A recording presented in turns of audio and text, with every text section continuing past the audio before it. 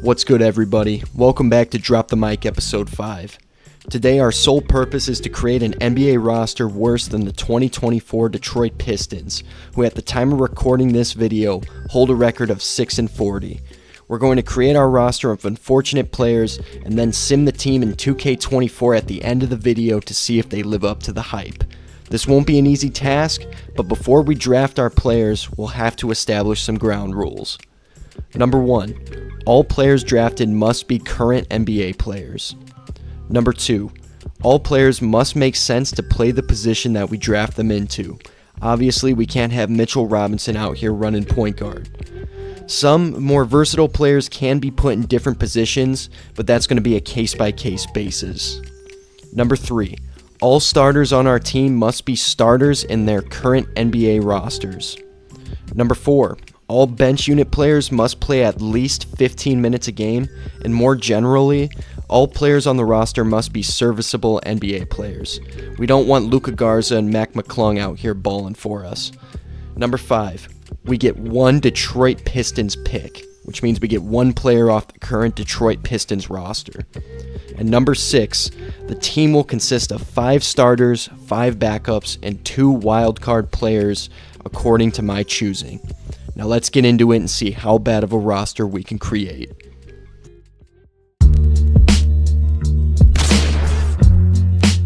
At the time of making this video, Chris Dunn is the current starting point guard of the Utah Jazz. Dunn this season is averaging 5 points, 3 rebounds, and 4 assists. After nearly being booted from the league, Dunn has found himself a solid role in Salt Lake City. However, with a limited offensive arsenal and a hesitancy to shoot threes and space the floor, Dunn will pretty much exclusively provide defense and run this team with little playmaking or spacing. Perfect guy to have the rock in his hands as our starting point guard. Seriously, man, what isn't there to say about Jordan Poole? I've never seen a more perfect situation for the baddie daddy. Currently having the worst season of his career as a serviceable NBA player, the self-proclaimed owner of the Wizards will hopefully share that perception with our team, overshooting while serving as a cone on defense. Averaging 17 points and 4 assists, Poole isn't quite a playmaker or scorer, he kind of just exists. Shooting just over 30% from 3, Poole's excessive shooting will hopefully hurt this team as much as possible.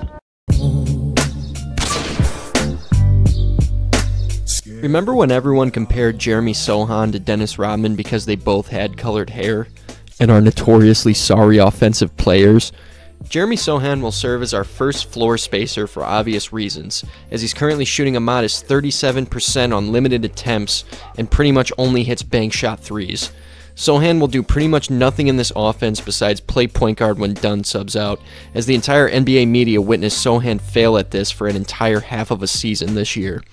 I don't really know, man, maybe he could sell tickets with his one-handed free throws, but the rawness of Sochan really leaves no spot for him to shoot in his limited attempts or develop with this franchise. Solid defender though, for sure.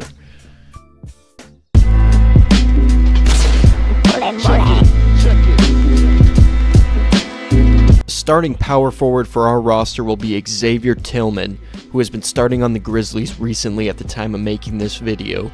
Shooting 24% from the three-point arc and also shooting 39% from the field as an undersized big, Tillman really has no strengths offensively. Currently averaging 5 points and 5 rebounds, we can leave Tillman to try his little heart out on defense for us. Go ahead, buddy. Wear yourself out. A role player for the star-studded Grizzlies will find his home on a team with 0 star power. What could possibly go wrong?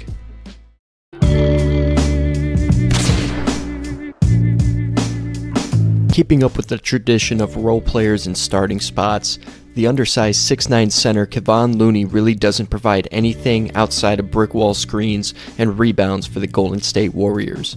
Taller Draymond will find himself constantly getting bodied trying to guard the likes of Joel Embiid and Nikola Jokic with an absolutely foul excuse for a help side defense from his fellow starters.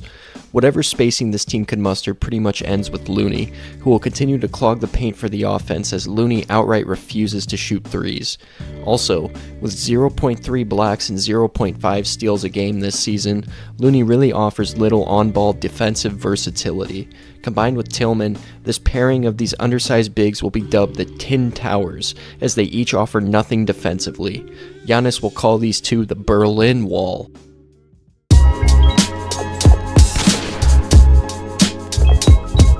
The mid-range maestro, the Frenchman. The utterer of the inconceivable quote, "I hope to stay in Detroit." Using our one Detroit Pistons pick, we're going to go with Killian Hayes for our 6-man and backup combo guard. One of Detroit's many draft flops, Hayes currently has a field goal percentage of 40%, decently below league average, and shoots a miserable 29% from 3. Refusing to neither drive or shoot the 3, Hayes continues to grind the gears of any statistics professor with his awful IQ.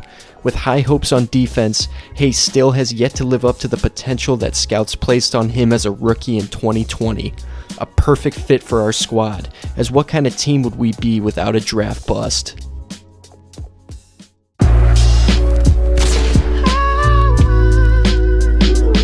If there was one thing this team was lacking, it was a player with no experience. Amen Thompson, the rookie drafted 4th overall, found his way onto this team because we needed a guard to come into the game completely unprepared and make some mistakes for us. Amen will eventually be traded as he develops in Houston. However, 15.4% from 3 offers absolutely no spacing, and his 61% free throw percentage is gonna offer diminishing results as our roster hopes to get to the line. Not much to say here. The half G leaguer will provide us limited results within his minutes, which is exactly what we're looking for.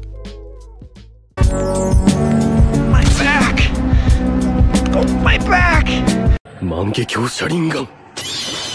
After Trae Young put him in the infinite Tsukiyomi, Ben Simmons will find his way onto our roster to play a few games of defense before missing the season with a back injury. I broke my back.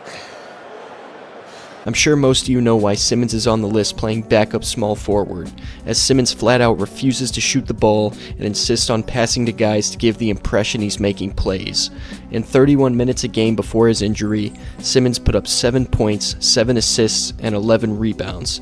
The stats aren't bad, but Ben is here to pretty much clog up the paint by pitching a tent in the dunker spot on offense. The GMLB logo himself is also playing out of position, which won't help whatsoever on offense.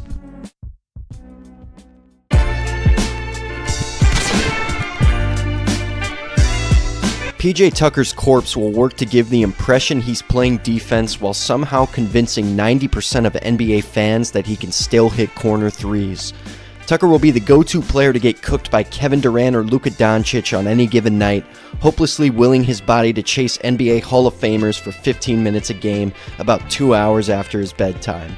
James Harden's suitcase averages 1.3 rebounds while shooting 31% from the field and 31% from 3. We'll chalk that up to cataracts. This may be the worst fit for our team, but surely we needed a locker room vet to coach Amen Thompson.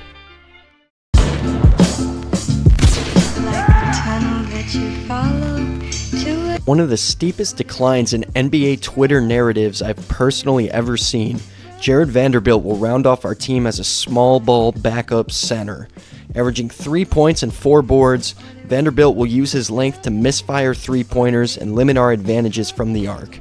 Currently shooting 11% from 3 at the time of making this video, Vanderbilt might just be the biggest offensive shitter our roster contains. We'll work overtime to hide him on offense by sticking him in the corner like the Lakers do.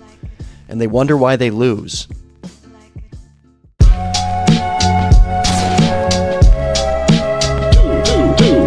Still somehow getting minutes in Los Angeles, the former Spartan reps the Big Ten to the best of his ability, averaging 5 points and 1 assist in 17 minutes of action. Honestly, I'm going to tell you how it is.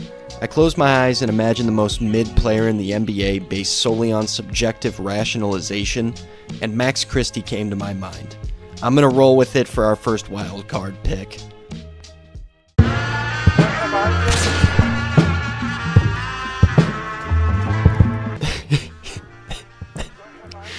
I will be honest, man. If you couldn't tell already, I got a script for most of these players, but yeah, man, I don't know what to say for this one. This could go a lot of different ways. I guess I'll just propose the question. Is Thanasis Antetokounmpo the worst rostered player in the NBA?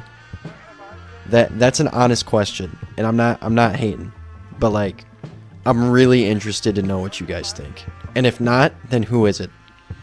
All right, that's it. That's our roster.